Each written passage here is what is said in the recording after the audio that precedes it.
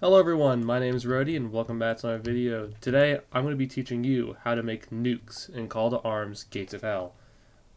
So if you did not know, Men of War Assault Squad 2 has nukes. It's in services, it's in damages. I think, yeah, it's in damages. It's called like NUQ. There's two of them. One of them, I don't know what it does. It just isn't there. So, but the one you want is NUQ, not NUQ_X, if my memory serves me correctly. But basically, that's the one thing base God does not have. In like last year, I figured out a way to actually make nukes for like a server, but I don't think that was ever really utilized. So yeah, so I'm thinking to myself, I just remembered basically, hey, I know how to do this. Why not put it up on the internet so that you guys could have fun? Also, I guess you could also turn this into some way to make clutter bombs if you want. Want to add a little bit more carnage to your map. Want to do some war crimes. Yeah. So without further ado, let's begin. I'm going to be using the map Kalin, or Kalinin. Kalinin, I think it is. Which I always get I don't always get confused with Kaliningrad, but their names are similar is what I'm trying to say. So first things first, we need to go to waypoints and type in the waypoint.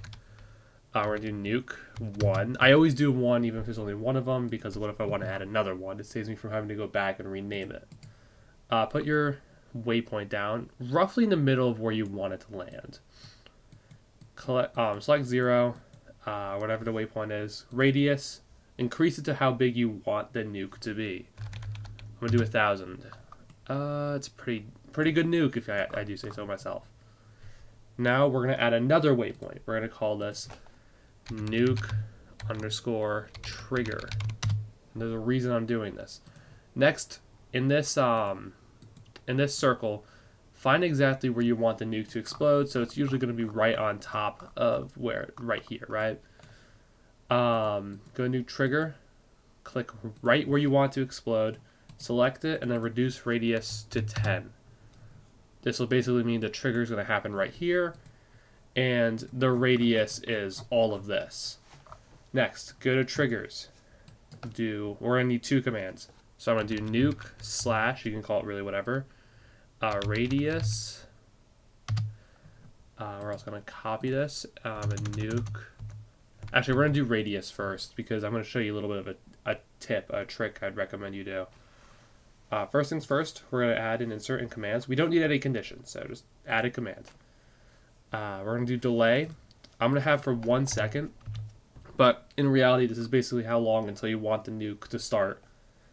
This is spreading out. I don't really know how to put it. You'll see in a second what I'm talking about, but yeah. Next, add insert again. We're going to go to generic. We're going to go to loop. Also, if you decide you don't want delay, just hold down control and then click on delay. This turns off the command without deleting it. Hopefully that helps you somehow. Add insert.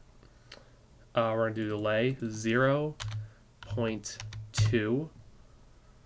We're going to add inside again. We're going to go to scene, I think. Yeah, scene spawn. And we're going to spawn in at the waypoint where our radius is meant to be, which would be 0.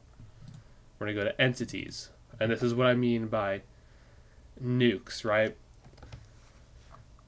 We're going to go to services, we're going to damage, not damage, we're going to go to items. It's kind of hard to find here, but what you basically have to do is find dynamite. That's what you want to find. Not emplantments. I actually have no idea where dynamite is. Hold on, you can just search it up, dynamite. Or not, because apparently it just says fuse for some reason. Also, I have GAW installed. Don't worry about it. It really doesn't matter. Oh, inventory. Right. Weapon. Demolition. And then basically I'd recommend dynamite 7. And then 3 if you want to be weaker. And then I don't know about this. You're going to have to do your own stuff. But I personally prefer the dynamite.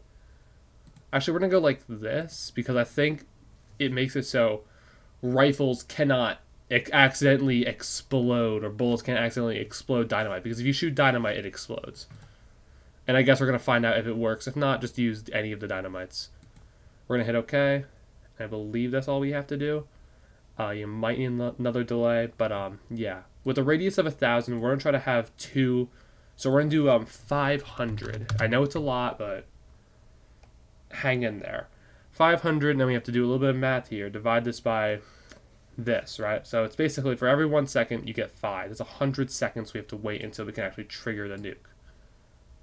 I don't know why I didn't wait to copy this, but we're gonna copy it anyways. We're gonna do nuke/trigger. We're actually gonna turn on delay, which is just control. You know what I mean? We're gonna do 102 seconds to give the time, give it a little bit more time, right? We're going to actually delete this, and we're just going to add spawn. Waypoint 1, or whatever your waypoint is. Go down to services, damage, and then I'd recommend you go for the biggest artillery piece, like this. And now you should be good. Do not quote me on that. So we're just going to hit start, and we're going to see what happens. Yeah, I can feel them spawning. I swear they're spawning. Nuke. Alright. Yep, as you can see, here comes the demolitions. You can't do this with infantry. I've tried, so I thought it'd be like a good way to like spawn them everywhere. But yeah, we're actually gonna speed this up a little bit. I should have had a delay or like a timer, but whatever. I have my audio very faintly on, and I'm waiting for to hear the